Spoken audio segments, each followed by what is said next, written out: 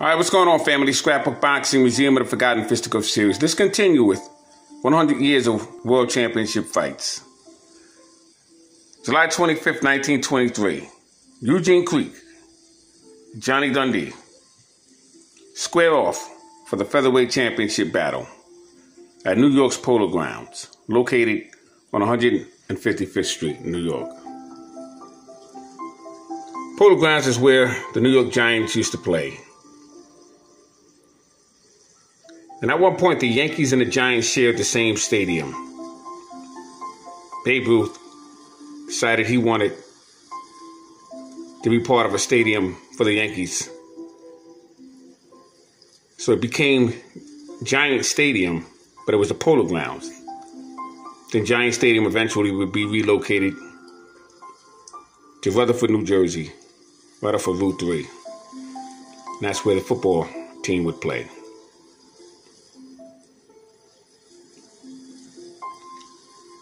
So Johnny Dundee and Eugene Creaky would get it on at the Polo Grounds. Johnny Dundee would defeat Eugene Creaky and he would become a featherweight champion of the world. 23 years ago, Johnny Dundee,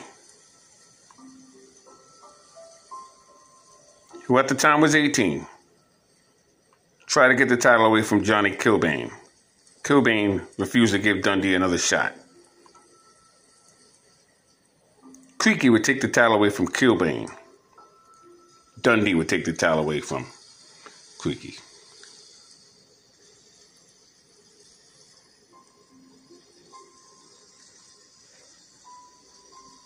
This is Johnny Dundee's book, Dundee Cuts Creaky to Ribbons.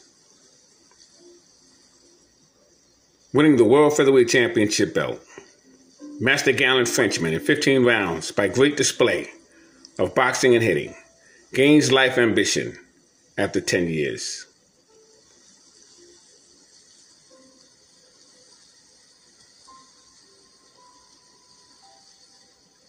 Johnny Dundee was some fighter. I have him ranked number 9, along with Tony Canzoneri, who you'll be seeing later on in this series. And the Ghetto Wizard, Benny Leonard. I've showed you him during the course of this series. Let's take a look at another championship fight.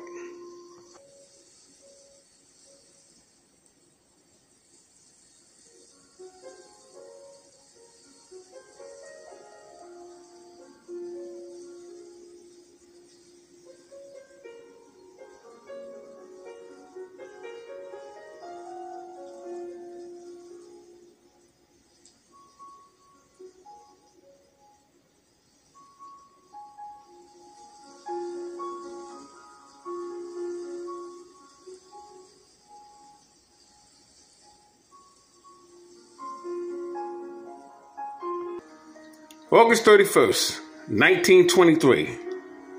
Harlem, New York's Johnny Wilson, world middleweight champion, would lose his crown to the Pittsburgh Windmill, Harry Greb.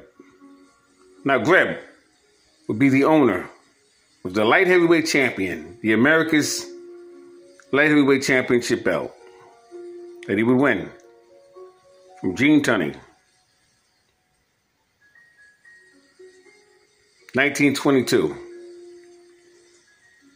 And he would go down to the middleweight division and take the world middleweight championship belt from Harlem's Johnny Wilson.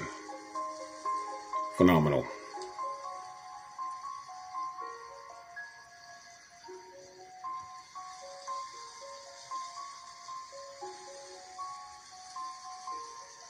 I'll tell you, 1922, 1923 was some year. I'll tell you. New middleweight champion crown as Greb defeats Wilson. And this was at the New York Polo Grounds. August 31st, 1923. Phenomenal.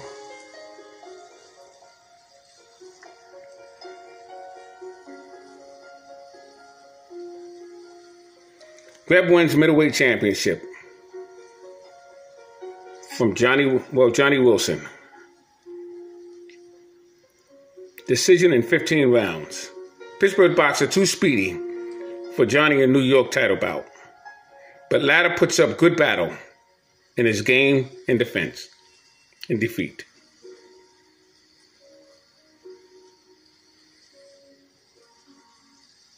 Phenomenal. Absolutely phenomenal. All right, so that fight took place August 31st, 1923. Let's move on. That was the middleweight championship bout between Johnny Wilson and Harry Greb. On September 14th, 1923, Luis Angel Firpo from Argentina and Jack Dempsey Manasamola.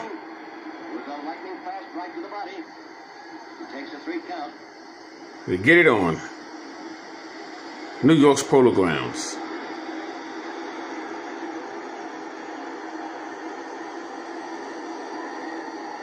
Firpo hanging on.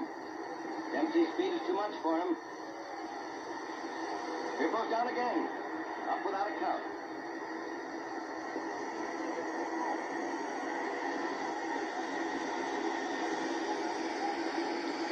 Dempsey knocks him down a third time. Firpo takes a 1 count. 3 knockdowns by Dempsey in the first round, not even half over. More than 3,000 spectators at the New York Polo Grounds. Watch this outstanding fight. Firpo down a 4th time. The crowd going wild. Looks like it's all over. In the first round, Jack Dempsey goes out of the ring. Up at 9 and down again, the 5th time. These men are down 7 times between the two. Firpo like a wild bull, enraged by pain. They call Luis Angel Firpo the wild bull of the Andes. As you can see here, Firpo again, the 6th time. Down again for the Jack Dempsey out of the ring. Lands into a typewriter. And what was amazing, in 1922, Benny Leonard was knocked out of the ring himself. Call Firpo a wild bull, and he really is.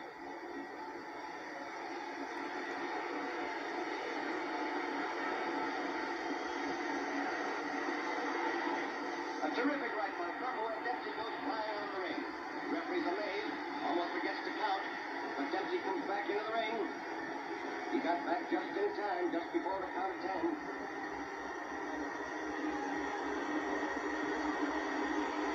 Jack can't take any chances now. Another of those terrific rights by Firpo, and it might be curtains for Dempsey.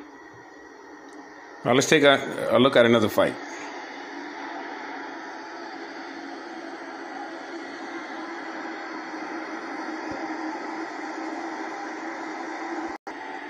There was 9 total knockdowns in this fight complete. And Firpo was down for the final time. The 9th time. A blasting uppercut to the chin, a right cross on the button, Dempsey's favorite combination. Firpo trying desperately to get up, but this time he can't make it. It's all over. It was a short fight, but never was there one packed with so much action. Pittsburgh windmill, Harry Greb. And Billy Papke, he was known as the Illinois Thunderbolt. Greb is to your right. And Billy Papke is in the middle here, shaking hands. To his left, or to our left and his right, would be Charles Bud Taylor. All 3 of these men were champions.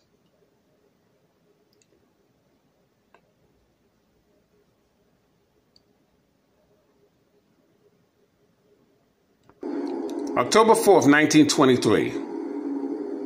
Mike McTeague, who was the world light heavyweight champion, he had just defeated Balansiki. Shaking hands with Young Stribling, Lawrence Young Stribling.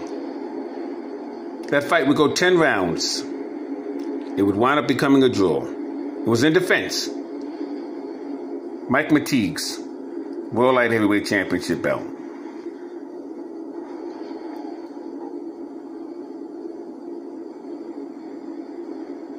Fight took place in Newark, New Jersey. All right, let's take a look at another championship fight.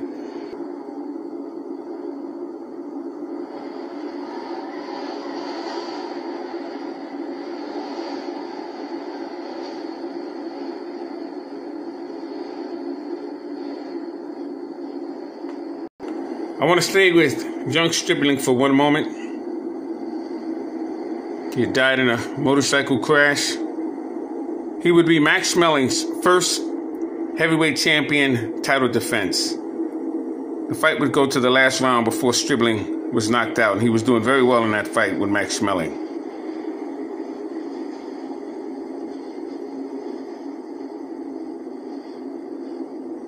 This is the Young Stribling scrapbook. The entire book is Young Stribling.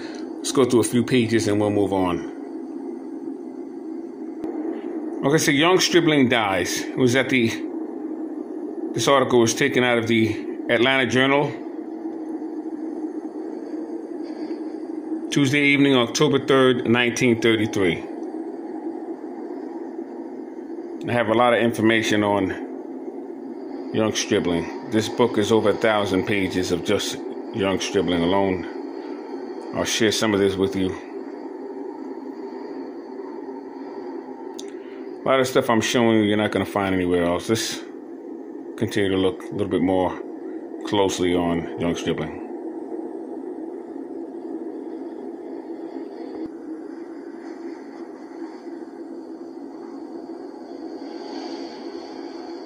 That's the motorcycle that he would crash with.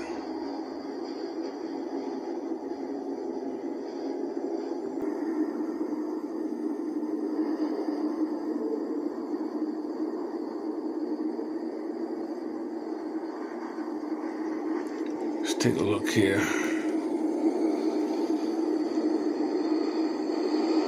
Young Stribling dies. His crash hurts. Proved fatal to the fighter. Body lies in state.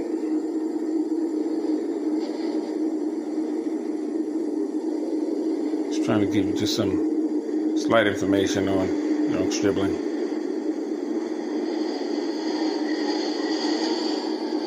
This is Young Stribling in this newborn. Now, Young Stribling was so regarded that they would have a cartoon section of him in the Sunday paper. And I have the entire collection. This is the first one. Here's the second one. I was able to get those two on one page.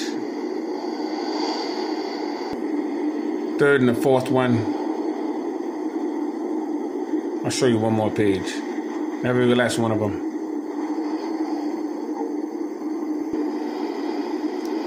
It's the fifth one and the seventh one. Sixth one is on another page.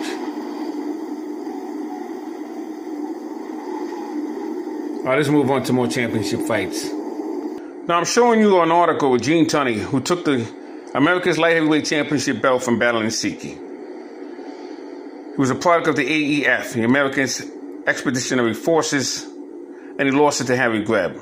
So let's take a look at him getting back the title from Harry Greb. Here we have Gene Tunney taking his title back from Harry Greb. March 27th. But here you have Harry Greb, who keeps his title from Johnny Wilson. He fought Johnny Wilson a second time, gave him a return go, and he kept his crown. I'm showing you guys too many jewels here, and that's what I wanted my channel to be. And this is only the 1923s. We're going all the way up to 2000s. Greb points Wilson and keeps the middleweight championship belt.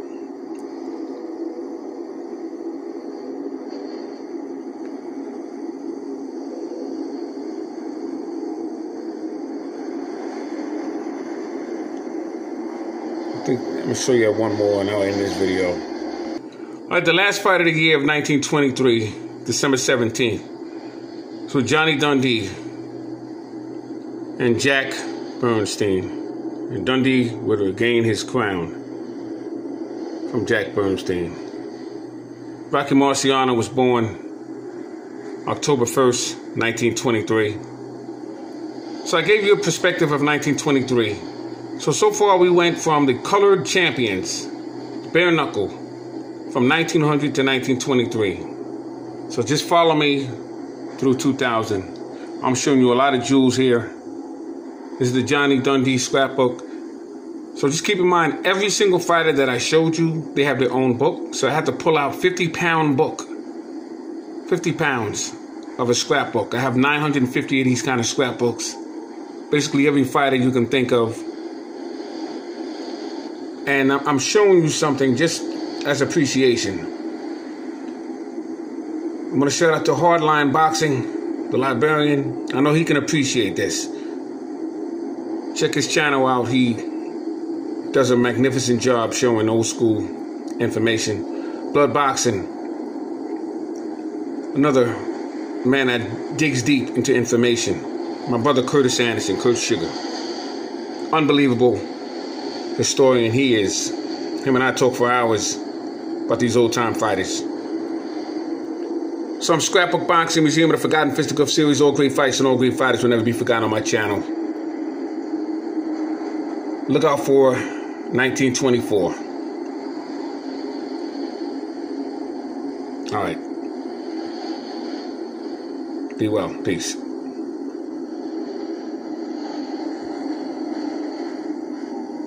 Dundee, looking on the scale. Jack Bernstein is on the scale. Dundee is to your right, looking on the scale. All right, peace.